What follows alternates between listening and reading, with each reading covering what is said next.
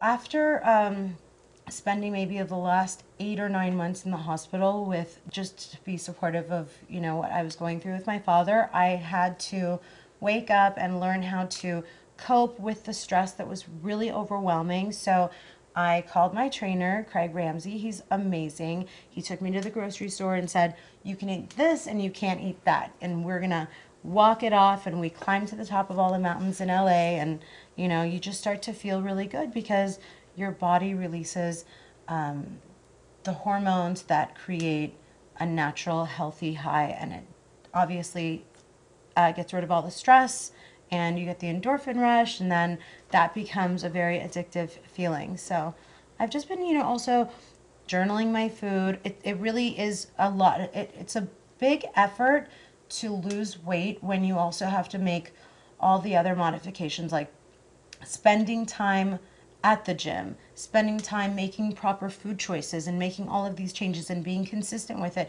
I mean, it is really all encompassing. And then, you sort of decide that it feels so great that it's going to be a permanent change. It's not just like oh, as soon as I reach this number, I'm going to stop. No, you just want to keep it going. And I also want to get healthy, not just for the wedding, but also to be able to, God willing, try to get pregnant and chase some babies around a park. Okay, let's talk about those babies that are coming. You've expressed that you really want one. What is that process like? Are you practicing? Is there one on the way? What's going on? Marriage first. Okay. We put that on hold because of all the other stuff that was going on. So marriage, family as soon as possible.